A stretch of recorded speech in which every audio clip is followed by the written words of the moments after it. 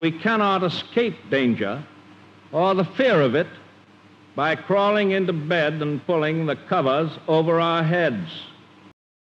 The Roosevelt administration is the powerful group which has been carrying this country toward war.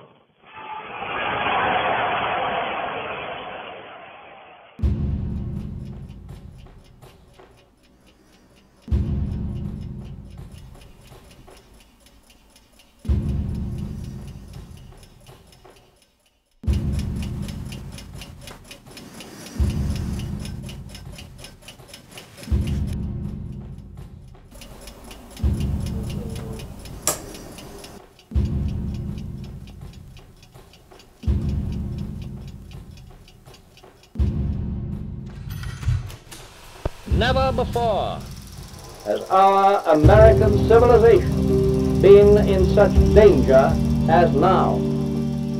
Frankly and definitely, there is danger ahead.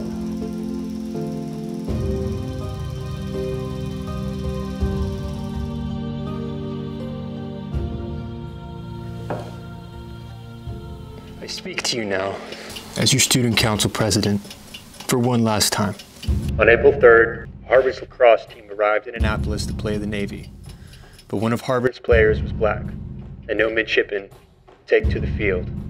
The Harvard administration was presented with a decision that day. We have a petition.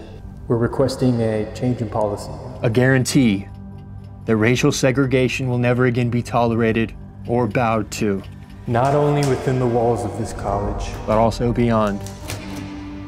Annapolis officials have been reminded that Harvard is not accustomed to having such alternatives offered to it by any man. This includes all 3 full admirals of the United States Navy. People of Europe who are defending themselves do not ask us to do their fighting. They ask us for the implements of war, the planes, the tanks, the guns, freighters, which will enable them to fight for their liberty. A message came for you. From who?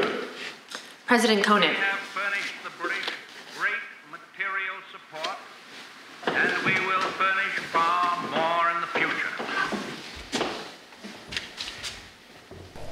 Spoke to President Roosevelt on the Atlantic telephone last night with a view to arranging the timing of our respective declarations. That American time is nearly 6 hours behind ours. Meanwhile, hostilities have already begun. I understand you have a petition for me? It's already signed. How many signatures? 300 freshman signatures within the first 15 minutes. We do have some faculty signing and a few upperclassmen. I just finished writing a letter to Admiral Wilson of the U.S. Naval Academy. I was writing to apologize to him for sending Lucian there to play. Now, because you are the president of Harvard Student Council, I wanted to give you one reason why I sent this letter. The Harvard Teachers Association has issued a statement of their own regarding the incident at the game. I'd like you to be sure that that is printed on tomorrow's front page of the Crimson. Langdon, there's one other thing I'd like you to do for me. I understand you are to make a speech at graduation? Yes, sir, as is tradition for the student council president. The Harvard chapter of the American Student Defense League is not under faculty guidance, although it has received some faculty advice. Thank God for that. They would like the student government to acquire federal supervision for military training. Military training? You do know that 2/3 of the student body is protesting any involvement in this war. Because this is Harvard, you think that the government will supervise our own training camp for students? Yeah. Huh.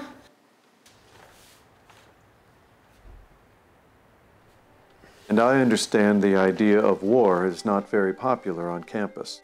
Unfortunately, the incident at the Navy game has contributed to this unrest and turmoil on campus. I had to write the letter to try and diffuse some of the tension.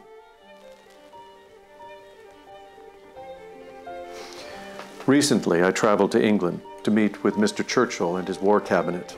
I was sent there by President Roosevelt to meet with them and discuss the United States' involvement in the war. Over the past year, logic has given way to fear in so many ways.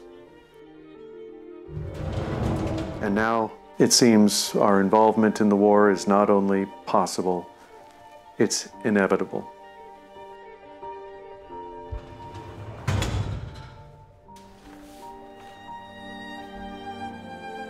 I know it's not my place, but may I tell you what I think, honestly? I would be grateful. If war does come, these students cannot fight without faith, but a faith that is their own, one remolded and reshaped from the old. I'm sorry.